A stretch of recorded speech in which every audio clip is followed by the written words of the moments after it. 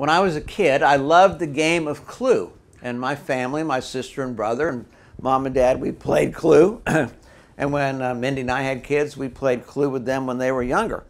And I brought back some of the old gang as kind of a reunion. Professor Plum, Mrs. Peacock, Colonel Mustard, and the one that I had a crush on as a little child, maybe 7 or 8 years old, Miss Scarlet.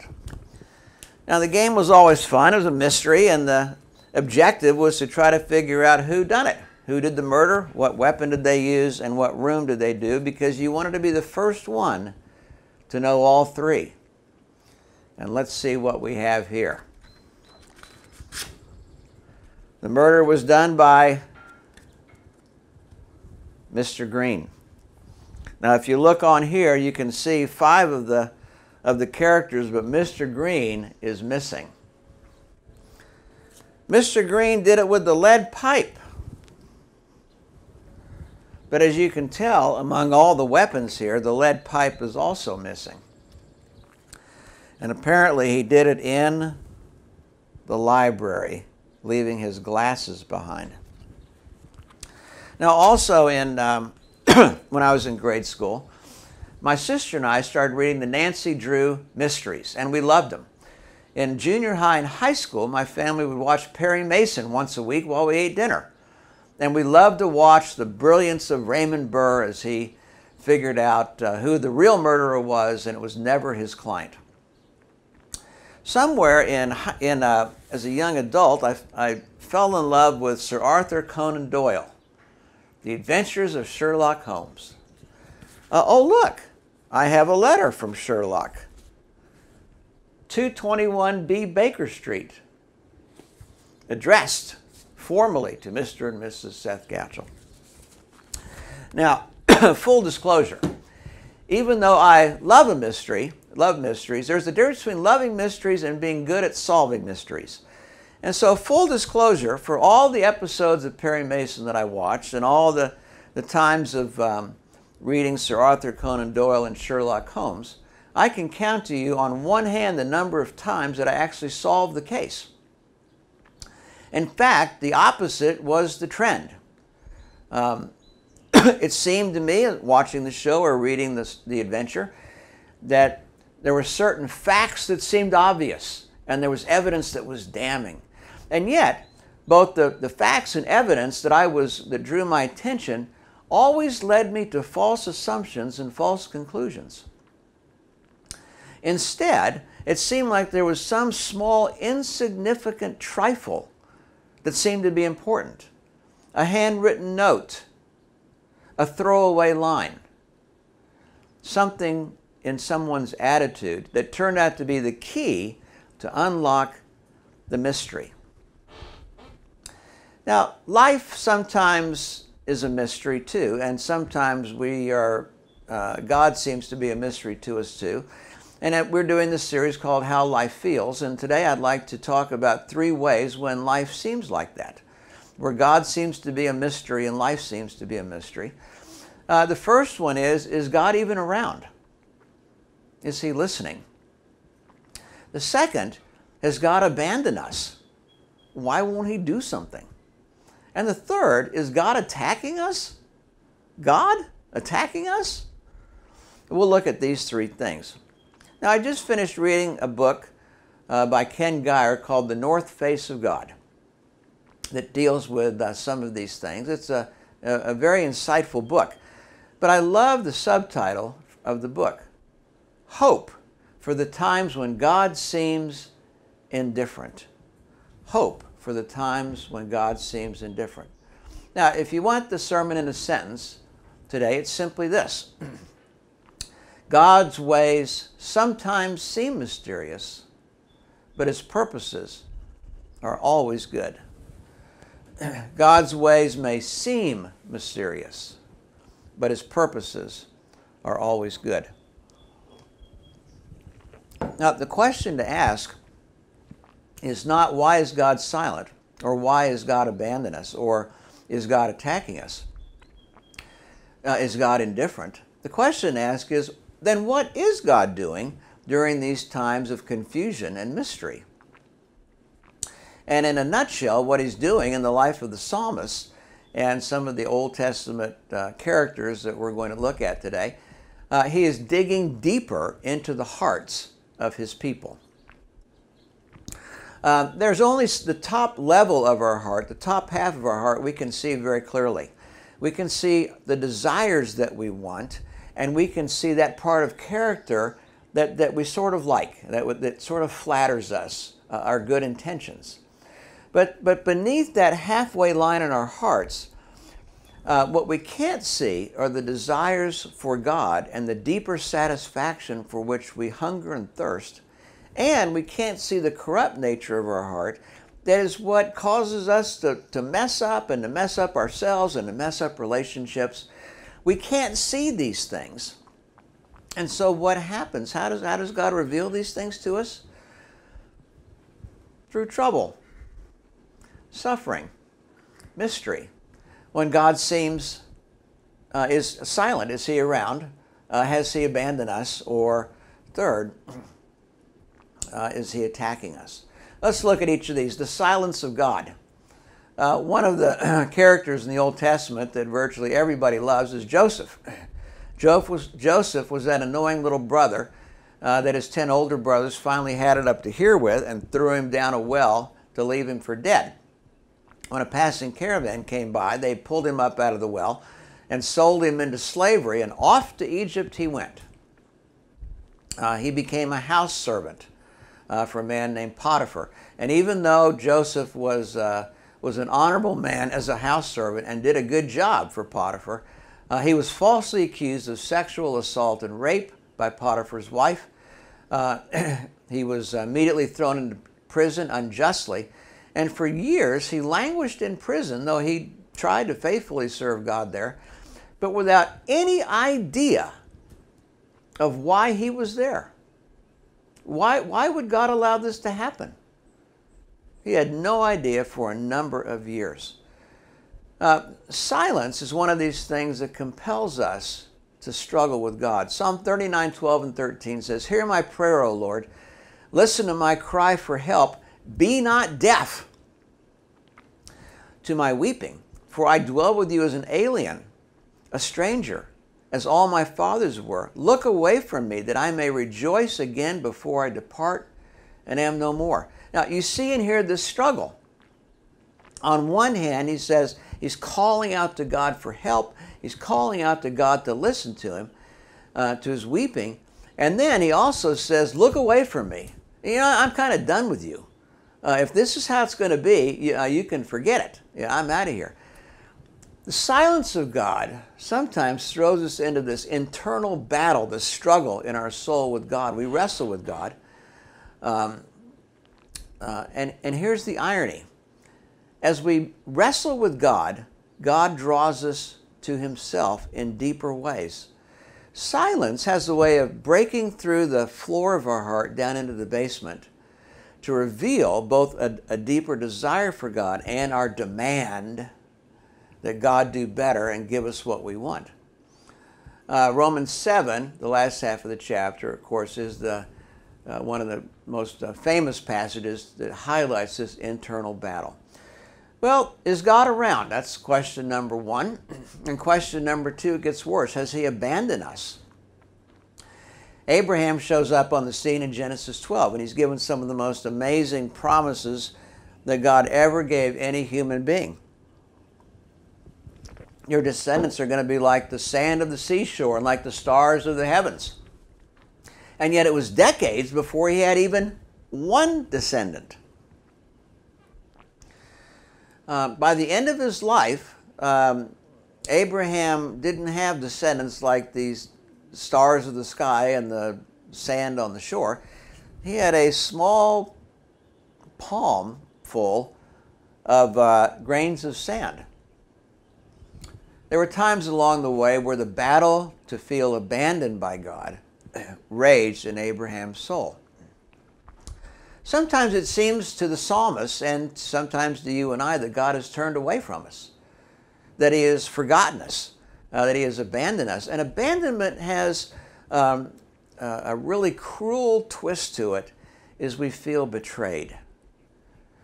Ask any young adult or older adult who, when he or she was a child, grew up in a home where mom or dad left the family for somebody else. You understand something of the nature of abandonment and betrayal. Psalm 44 continues, "Now you gave us up to be devoured like sheep and have scattered us among the nations." This is Psalm 44, 11 and 12. You gave us up to be devoured like sheep. Who would do that? The psalmist says. Now you sold your people for a pittance, gaining nothing for their sale. Where were you? He continues in verse 17. All this happened to us, though we have not forgotten you or been false to your covenant. To the psalmist, it's inconceivable that God would abandon them because, as far as the psalmist could tell, in the top half of his heart, we're doing good. We believe in you and we're for you. We worship you. Of course, what the psalmist could not see is down beneath the first floor of his heart, down into the cellar, the corrupt nature that was being exposed. Our hearts had not turned back, our feet had not strayed from your path, but you crushed us and made us a haunt for jackals and covered us over with deep darkness. Now, one of the things that's obvious in the book of Psalms is that God invites us to share honestly about what's going on in our hearts, even the fury and anger that we have towards God. And again, ironically, even when we feel abandoned by God, if we will honestly deal with God about what's going on in our hearts, it digs deep beneath the first floor down into the cellar of our heart and opens us to a greater hunger to want to know this mysterious God. The first time we deal with mystery, the first one is when, is God around? The second one, has he abandoned us? And the third, is God attacking us? Now, nobody was probably tempted more than Job by this, who in a single day lost all 7 of his sons and 3 of his daughters. He was also a wealthy man, a rancher, and he lost all of his herds and all of his flocks. He also lost health. The only thing that was spared him was his wife, and that's kind of a iffy deal, which I won't say anything else about. For the first 2 chapters of this, Job does pretty well in the midst of suffering, but from Job chapter 3 to 37, he is all over the place. He is questioning, he is angry, he is despondent, he's discouraged, he's depressed, he's furious. And during the whole time of that part of the book of Job, God says nothing. No explanations, no answers, nada. It's not until Job 38 that God begins to speak. But instead of answering Job's questions, God says, I have some questions for you. And when God speaks, it's not anything like what Job wanted to hear. And it's not anything that you or I would want to hear. It's almost like nails on a chalkboard. What God is doing through this is digging deeper into the heart of Job, both into deeper desires and the corrupt nature of his heart.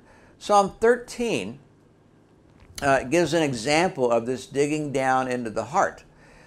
This is God speaking to the psalmist.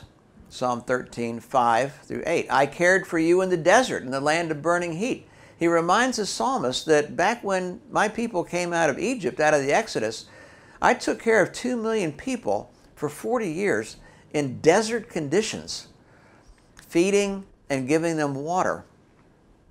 He continues, when I fed them, they were satisfied. When they were satisfied, they became proud, and then they forgot me.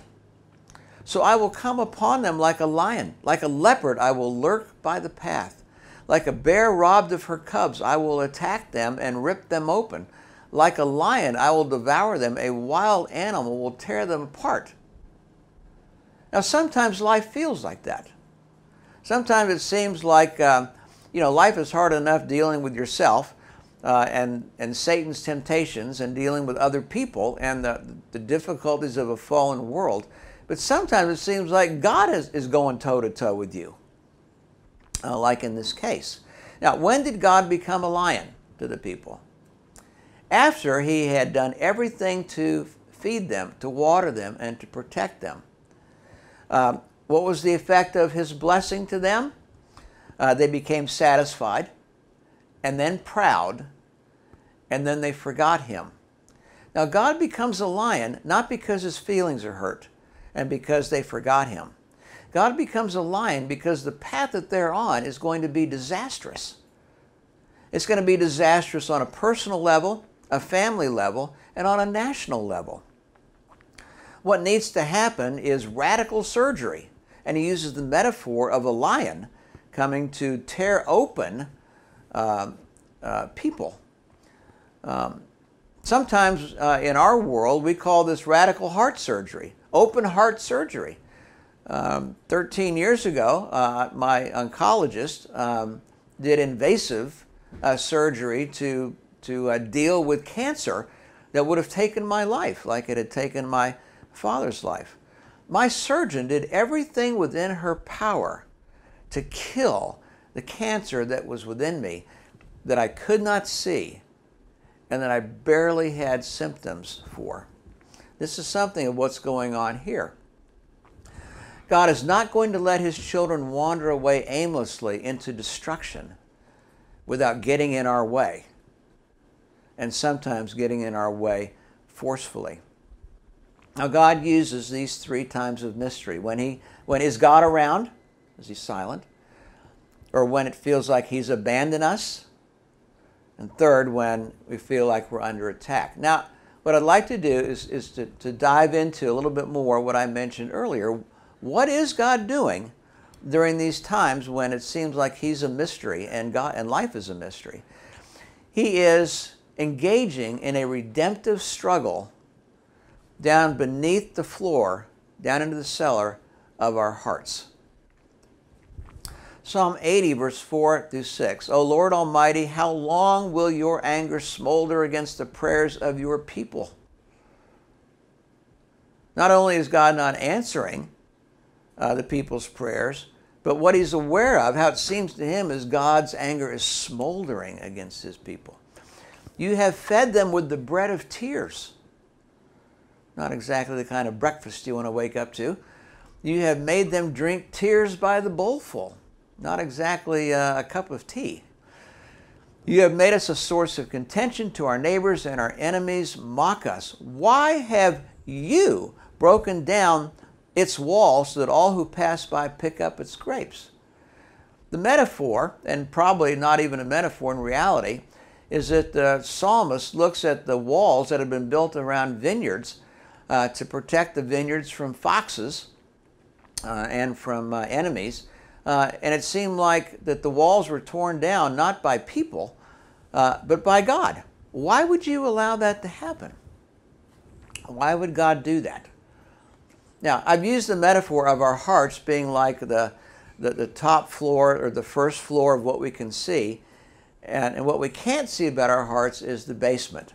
That's a pretty good metaphor. I want you to think about the metaphor of an iceberg. An iceberg, the top half of an iceberg we can clearly see. And the two things that we can clearly see is we can see what appear to us to be our most important desires and our good character. That's what we're aware of. As you look at the iceberg, that's what you can see. Our good character, meaning our good intentions, and that we want to do what's right, and we give olive branches to people who are having difficulty with us, or who are mad at us, or we see the kindnesses that we try to do, or the service that we try to do. We see that good character, and we see desires that we think are important. I want to be healthy and my family to be healthy. I want to have a good marriage and enjoy my kids and see them grow up to be good adults and godly people. We assume that these are the most important desires. But like an iceberg, most of the iceberg is down beneath the water, and it's very, very difficult to see unless trouble happens. And in this case, what God is trying to help us to see is the corrupt character beneath the waterline that messes up a lot of things in our life, including important relationships and our deeper desires for Him. The deeper satisfactions that bring the kind of joy we're searching for and all these other desires on the top half of the iceberg. Now, I'd like to finish our message here with a metaphor, and the metaphor is a farmer. The farmer had finally saved up enough money to buy a farm. And on the day that the mortgage closed, he went out to the fields and watched the gently rolling hills, and he was very satisfied that his dream was finally coming true. Spring season was coming, and so he got his tractor out and he plowed up acres and acres of ground, made beautiful long straight furrows. And when planting time came for the seed, he planted the seed. He did the appropriate irrigation and fertilizer, and he was a very happy farmer. During the course of the summer, it looked like the crops were doing quite well, that they would be quite fruitful. But then just weeks before the harvest, something terrible had happened to the crops. They were slowly dying. What was supposed to be ripening wasn't ripening at all. And he was so discouraged. He was so despondent. You know, God, why won't you do something about this? Why won't you help me? But the heavens were silent. So he went to the experts. He went to, first of all, an entomologist who came out and to see if insects had somehow caused the destruction of his crops, and the entomologist gave him a clean report. Bugs have had nothing to do with this. Then he brought out an expert in plant disease. He was sure that must be the case, but the expert, when he finished his report, said the plants are not suffering from disease. Nothing, nada. It's not until he brought out a soil expert, and the soil expert dug down into the soil beneath what the farmer could see and pulled out samples. And when he came back with his report, it was a terrible report. The soil, completely unbeknownst to the farmer, was contaminated. And to such an extent that no matter how long he tried, the ground was never going to produce the kind of fruit or the amount of fruit that the farmer had hoped to have. It would have to be treated. Well, the farmer did the best he could, and he tried to treat the soil year after year with only negligible results. And his dream of having a productive farm and making a good living at this was slowly declining. He was angry about this. Finally, he called out a geologist. The geologist came out, and when he came back with his report, he came back with a very different report. It turns out that deep beneath the farmer's land, there was oil, and a lot of it. Now, for a year, he became an instant millionaire. However, he didn't become an instant millionaire then. He had been a millionaire all along without knowing it. Now, in this metaphor, what happened? When the farmer dug down beneath the ground into the soil, he discovered the corrupt nature of the soil, that which was contaminated, which he could not see, he was not aware of, but was making a mess with the crops. That needed to be dealt with.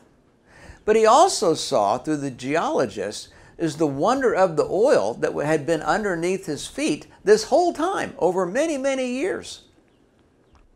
Now this is a metaphor for the mystery of life and the mystery of God.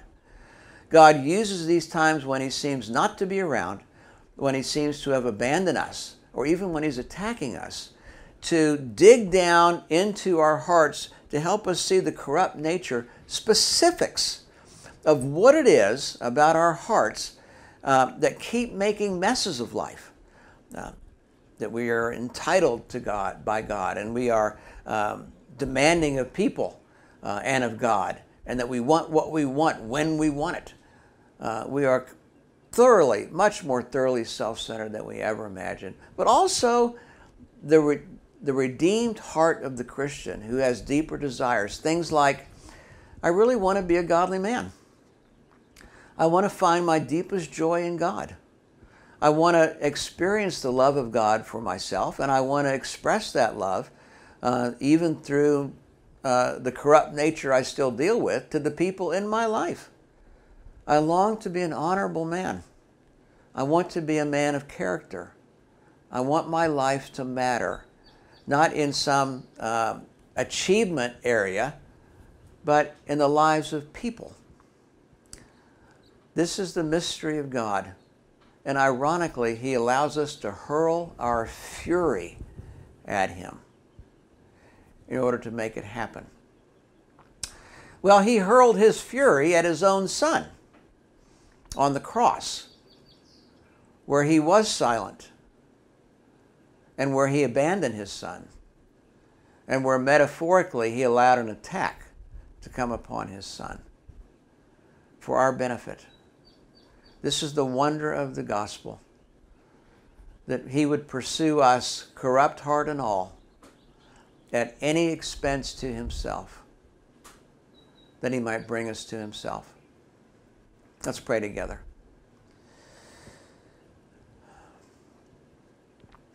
Maybe this particular message, these particular psalms and stories have stirred up in your heart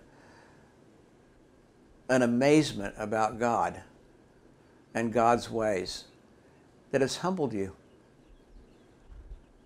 that has stopped you in your tracks, and where you feel the conviction of sin, of self-centeredness, and of a contempt towards God or towards people. God invites you to just freely acknowledge that. He said, yes, Lord, I am a sinner. And to receive the wonder of the gift that in spite of all of that, he sent his son to die for you and for me. Will you accept his generous offer of forgiveness and yield yourself to him? Give him the key to your heart to come in and deal with the corrupt character that still needs to be redone, but also to enjoy the richness of divine desires he places in the redeemed heart. Lord Jesus, come into my heart. I really don't know much about this, but I do know I need you. I pray in Jesus' name. Amen. I mentioned earlier this book, The North Face of God by Ken Geyer. And I'd like to finish our time here with a simple prayer that he writes. Thank you, Lord, that you are not a Mount Everest of indifference. No matter how distant or detached you sometimes seem. We all believe in the sun, even when it's not shining. Help us also to believe in you, even when you are silent. And during those times when you are silent, help us not to be. Help us to sing hallelujah, however cold or broken it may be. Hallelujah, hallelujah, hallelujah.